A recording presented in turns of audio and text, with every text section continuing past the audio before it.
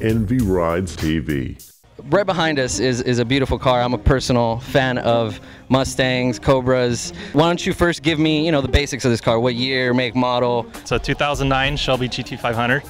How long have you been working on this car from when you got it to when did it reach this stage right here? How long did that take? Probably about 3 years. When you first got this car, did you know you wanted a Mustang or a Cobra, or how'd that go? Yeah, I have an 01 Cobra at home also, and I bought that brand new too, so this was the next step, so since I got it, I just I wanted to modify it, just take it to the next level, make it unique, because a lot of people have a lot of the same parts or styles, and I just wanted something that was going to stand out and be different, but not crazy, Cobra already comes with a beast motor. Give us a breakdown of some of the accent modifications you made for the performance. I put a smaller pulley on the supercharger to get more boost, so I'm up to 13 pounds of boost now. I got a JLT carbon fiber intake, so that helps out too. MagnaFlow exhaust system, no headers, but full exhaust all the way back after that. And then a custom tune from Racer's Edge Tuning. Who'd you like to shout out to right now? Well, I gotta give #1 big props to Vertini Wheels. I'm running their wheels and I'm here in their booth. Airlift performance. I have their coilover airbag suspension in. It's brand new. Last October it just came out. Loving that.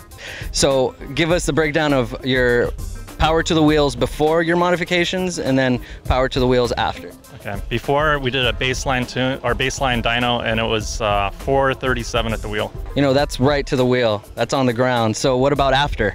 Now I'm 553 at the wheel. 553, man. So tell me about this fender. What's up with this fender? I thought these stripes were actually vinyl stickers. Okay, it's a complete carbon fiber fender. And what I did was a reverse paint job. So I had the fender stripes put on. I had my True Carbon decal put on, and I had someone make the GT500 logo decal. Put them all on, and then they sprayed it. And then after it was done, they pulled them off, color sanded, several coats of clear to even it out. And a lot of people always trip out and they come up and they touch it. They're just like this. How did you get that decal on there? And I tell them, it's not a decal, it's an entire carbon fiber fender. Yeah, because when you touch it, that's what I did. I thought it was a sticker, so I went to feel for the edge, but it's completely smooth. So it's like you see the carbon fiber right through the paint. So that's awesome. And that is unique because I actually haven't seen that. Trying to do something different, Now this is something you don't really find on Mustangs or Cobras or, is the mechanical window right here.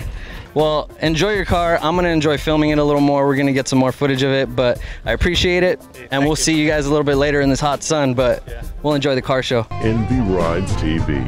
Subscribe to our channel and like us on Facebook.